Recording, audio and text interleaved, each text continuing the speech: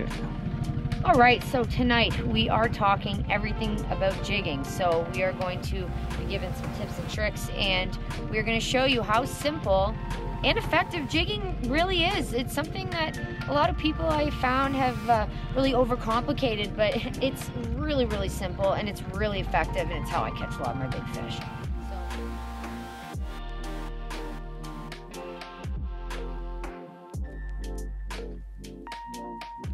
So I'm going to be using my Livescope tonight. My weapon of choice is going to be my R-type, my medium light jigging rod, and I have my very favorite human, Daryl Gilbert, behind the camera here this evening. And we also have something fun, a new underwater camera. So we're going to hook that up, try to get some footage on there. So yeah, it's a little bit early right now, so we're just going to start doing some scouting and see what we can see, and hopefully get in some big fish. It's been a crazy good week for me, so. Alrighty, so I am hooked up. As soon as Daryl turned off the camera, I hooked up onto, oh, a nice walleye. Definitely first fish of the evening, and definitely a nice one. I saw it on the Livescope come in. I'm fishing about 15 and a half. Whew. That was a messy netting, but we got her done. 15 and a bit, give or take feet, and yeah, first fish of the evening. I was just saying that I thought it was going to be about 20 minutes until it got hot, but hopefully this is just a quick bycatch. And this actually is the start of the evening. Beautiful walleye, first fish of the evening, absolutely beautiful. It's a little awkward here because I'm trying to do it so you guys can see the length. Watch those spines there on the back. So 26 and a half, absolutely beautiful. You can see the damage here on her fins from either another walleye or a muskie.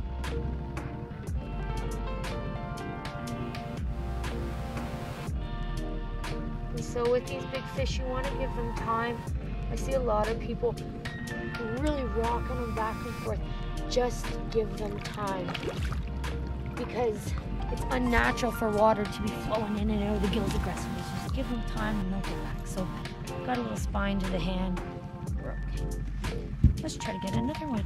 Here comes a fish here. So when I'm jigging, you can see I'm just doing extremely, extremely subtle movements. I know probably the biggest misconception is jigging is this big up and down kind of motion, and yeah, for certain baits that, you know, maybe glide or flutter, that is definitely a good thing to do. But when it comes to this case, I'm just using a simple jig head and a minnow setup, and I just sometimes it's called dead sticking. Sometimes I like to just dead stick and keep my rod just nice and flat and still, and sometimes those more hesitant fish will be more inclined to bite. So, and he's coming back, and I got him. Oh, and I lost him, of course. Oh, I dropped that down. I didn't get a good enough hook set. I get camera shy, that's my problem.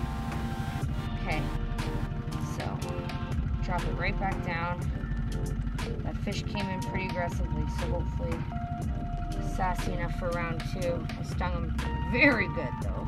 So there's a fish coming into my bait very fast and aggressively. Oh, missed it, turned around. Didn't take it, not interested. Absolutely crazy how you can see the behavior of the fish on the Livescope. That to me is the game changer, because before on traditional sonar you can kind of see them chasing it up and down, but that's kind of really all you get. Here you can see if they're swiping it, if they're missing it, what the heck's going on. So it's in live time. So here comes a fish along the bottom here.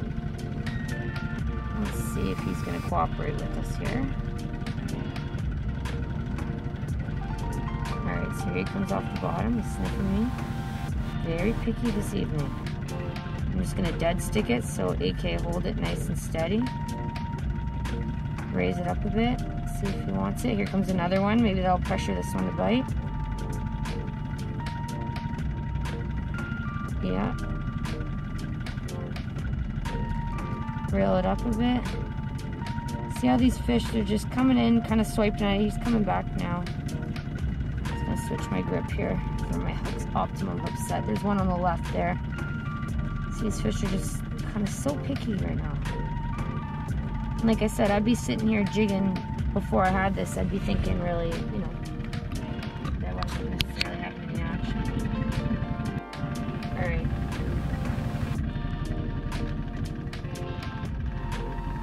So, don't let what looks like a trolling motor fool you. It's not a trolling motor. It's actually the mount for my Livescope. So, Chef at camp had a genius idea. Why not use a broken trolling motor, tilt tiller, with my tilt tiller? And it's been fantastic. It's been the best idea of the summer so far. And I got it this time. And it is another nice walleye. Looks like it might be mid-20, so I'm just gonna come up front. Net this bad girl. Call it an A. Cool. Let's see.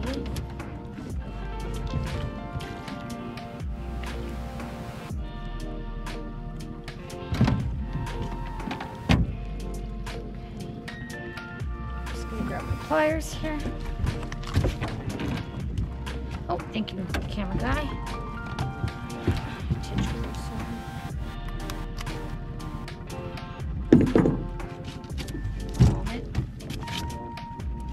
Save a minnow. Alrighty, so 25.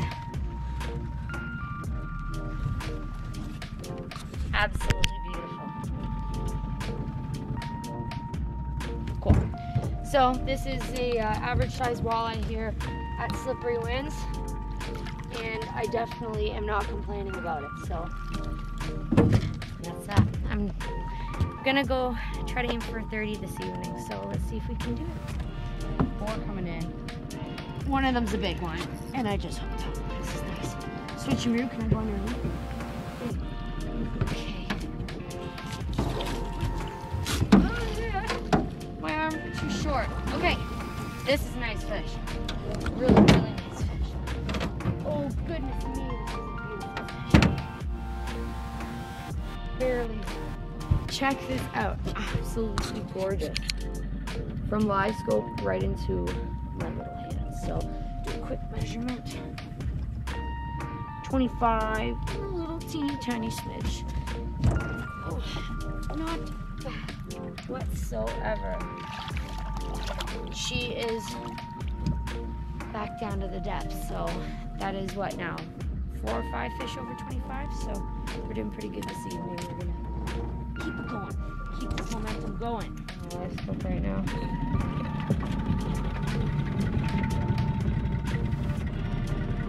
The fish on my bait right now is looking at it.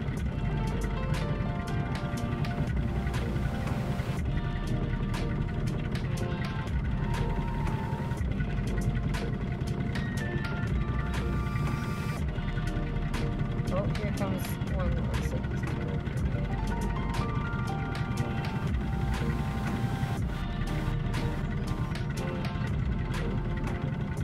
Tell where I am because there's walleyes chasing me.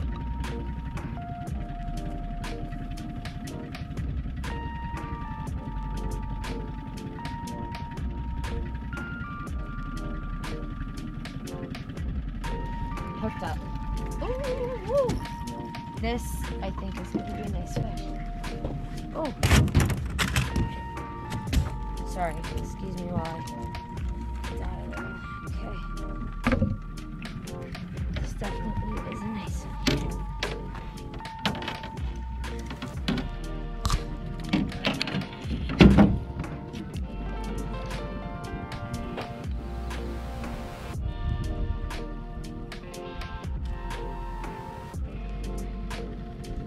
Oh, this is a nice one here. Really, really nice fish. Oi! Net the fish, open the bail, cast my rod to the side, and so I know this is kind of old news, but never, ever, ever buy a fiber-based net. Always buy a rubber net, because then you don't get your fish tangled and you don't get your hooks tangled, and it's so much more humane. 22 and a little bit. I'll just pretend I didn't say. I'll pretend I didn't hype that up like it's the biggest one of the night. So anyway, but yeah, rubber nets, the way to go. Things don't get caught, things don't get tangled. Humane. All right, so when it comes to the most important thing, your weapon of choice, I prefer a 6'9" extra fast, medium light spinning rod. I use a Rapala. It's actually funny at this point. I use a Rapala R-Type, and I really like using a 10-pound soft performance braid with a 8-pound fluorocarbon leader, and I like to run around a 6 to 9 foot fluorocarbon lead, just so I have something that is clear between my jig and my braid. Alright, so here I am. There's a fish swimming towards me. I'm just going to change my grip here. So cool to see in live time. Let's see what they're doing. Oh, yeah. Oh! Took my minnow. Look at that.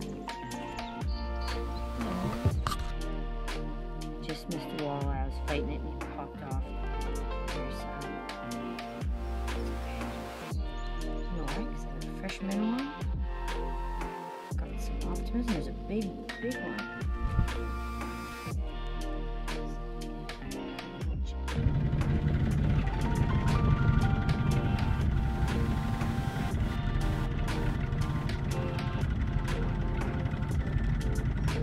Oh, he just hit me so lightly.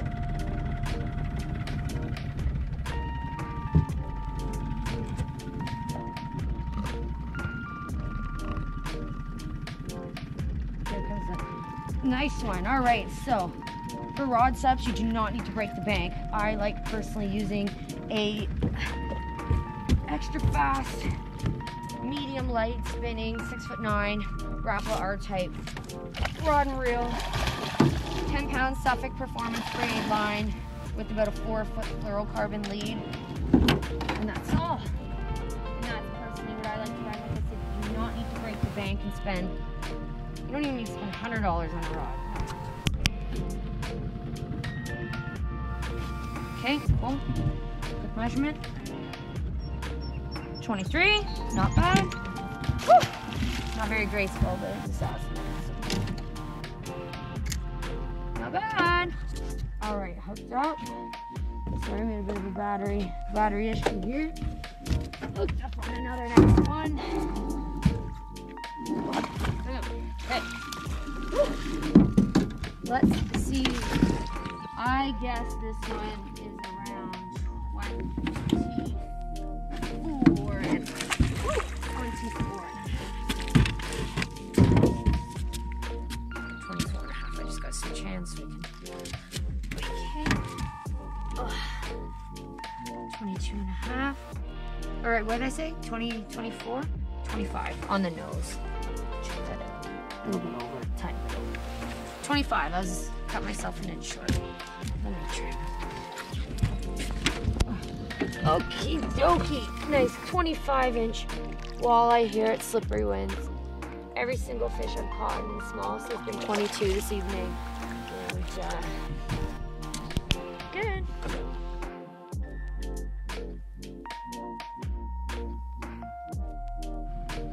All right. So I am hooked up on a really nice walleye here. Whee!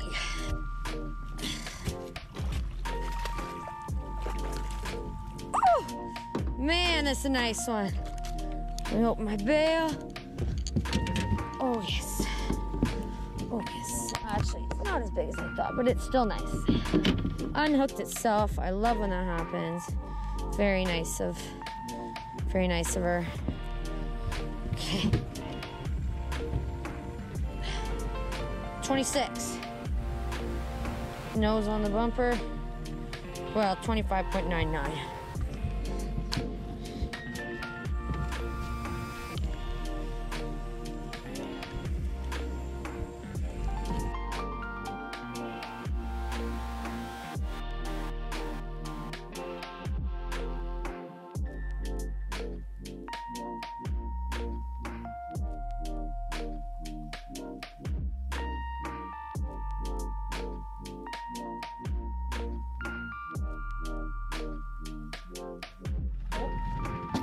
Here we go. Nice fish. Ooh, this is a heavy one. I gotta hit the net. Alright, it's just starting to get dark here. And this is around the time when I love to fish walleye, because you just switch from those shoreline size fish. Well, we weren't catching shoreline fish before, but not really. You just switch from those smaller fish and get into this bigger size pots. Beautiful. Let's see what we have here.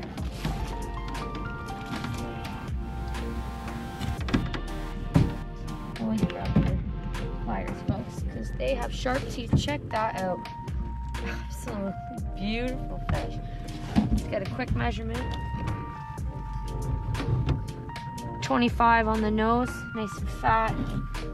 Beautiful. This is the average size fish that you'll catch here at Slippery Winds. Absolutely beautiful. This is the average size walleye you'll catch at Slippery Winds in Yoke Lake. So you're definitely guaranteed, if you come out and see us, you're definitely guaranteed a trophy walleye.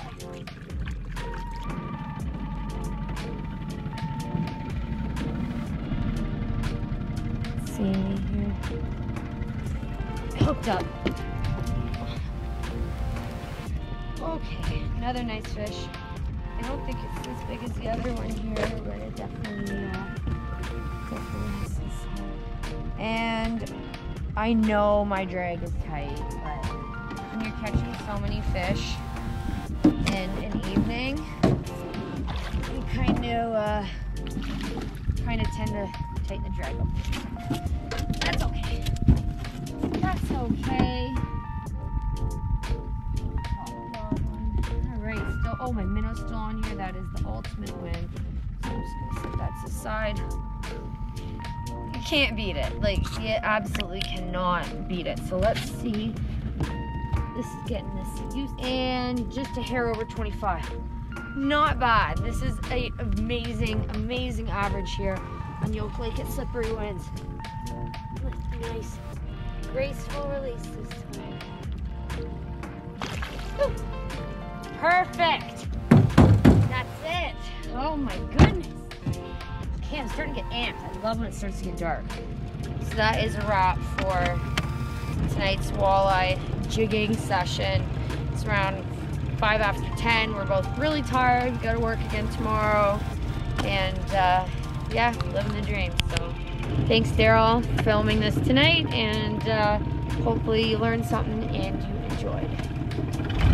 Let's give her.